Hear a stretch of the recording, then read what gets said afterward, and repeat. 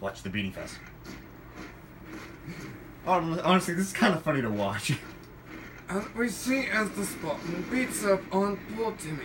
Now, as Jimmy appears and he there fails, goes Timmy. now hopefully Timmy will return and avenge his brother. Now, let's see how he does. If at all. And, oh dear God, we can't see anything. Oh, there he is. And suddenly, nothing but explosives and a car. Poor Timmy is dead. And now the Spartan tries to remove the trash from his funnel hole. And we hear sounds as off in the distance is something to explode.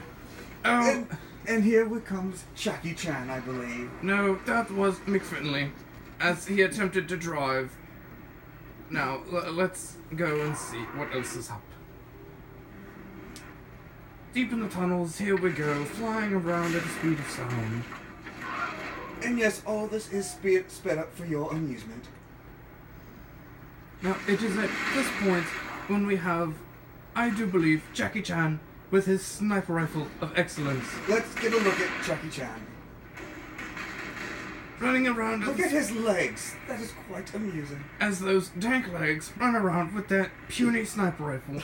He attempts to shoot McFinley in the face with all the brutality in the world as he shoots the driver. Very barbaric. Even more barbaric is a headshot from nowhere by Jackie Chan. Oh, the carnage. All the unhateful carnage. Now, as the Spartan gets into his chopper, we see as he's now flying. Oh dear God, what will Jackie Chan do? Wait, no, that's not Jackie Chan. That is instead Bruce Barbarica, the melee fighter of the Dooms. Now, as he attempts to fight the flying bird with all his might, oh dear God, he made it go flying. Now, as the plane is injured, he attempts to go for an insta-splash and misses. And misses again. As Grognak the Barbarian hopped out of Fallout and into this game of Halo. I thought he was Barbaricus. Same difference. Now, There goes Barbaricus. as he was splattered like a noob, and then his brother Grognak was then splattered as well. The poor bastard.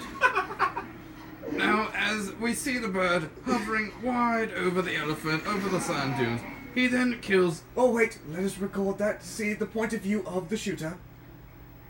How rude, sir. Okay, here we go as we see Grognak just vertically blown up. And now it is James McCullough as he picks up the rocket launcher of mass destruction and the grenade launcher, and he's dead. Both of them have died, tragically. Just absolutely dead. Now, look at those dank, majestic legs as he hops around with that portable minigun. Just running around, oh so dank. And he got run over, killed. He's a scrub. Should we tell them how there are so many inhabitants alive in this arena? There's a cloning factory off in the distance. Don't mind that. We have a guy named Carl. He writes the names. Don't blame us. It's him. Now look, as we find the Spartan, now known as Chopper Man, as he tries to find his prey, the elite named... These nuts. Yes, these nuts has slain Chopper. And now we have the Elephant Man. Yes, and that is his actual name, the Elephant Man. And as there is nothing entertaining here, we shall go on to the elite. Never mind, there is Laser Man, as he attempts to fight and is brutally murdered by the Elephant Man. Now we go back to his brother. Now all hope is lost. Who shall save us? It is the one and only Pancake Pancake Man. As he drops his pancake, he lost his shit, and there he goes. He saves the world. What? Plot twist. Now shall we see what the point of view of Pancake Man was when he did all that? I believe they should see how he heroically saved them.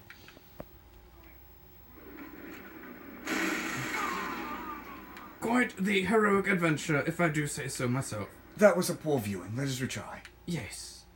Let us go back to part where he throws the pancake. That was a fill of the pancake. And all the bullets are the syrup. Now let us look around this. Look at that carnage. Absolutely devastating. Any young child should not view this at all. And here he has stolen his hammer. The Elephant Man has fallen.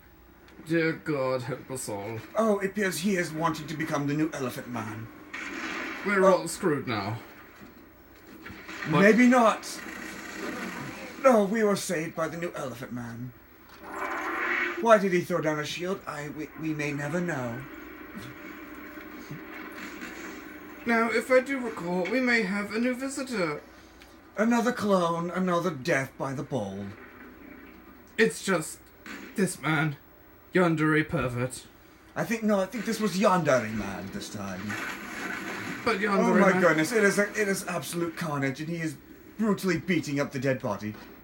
oh no, even in death, yandere man is the absolute pervert, being as spread as he can for Elephant Man, because he knows elephants are so big.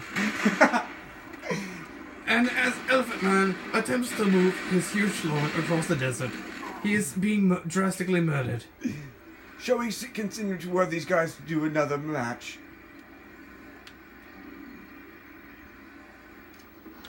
We're getting close to being done with this session of our viewing of the Desert Land. Oh, look at the brutality. As the Spartan attempts to trick the new Elephant Man into fleeing, he then comes back out of nowhere and then attempts to reclaim his elephant. As the new Elephant Man picks up the chain gun. Now, let's hear his interview. I'm just sitting here. I'm just paid to sit here. Nobody wants this hunk of junk anyway, so I'm sitting here missing my mom. And What the who hell was that? What? No! Get out of here! Die! Die! Don't give me a job. Now let us see what happened on the other. Let's see what the Spartan was doing.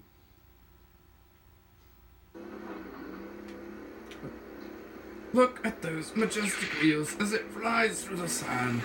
And, oh dear Lord, he's stuck and dead.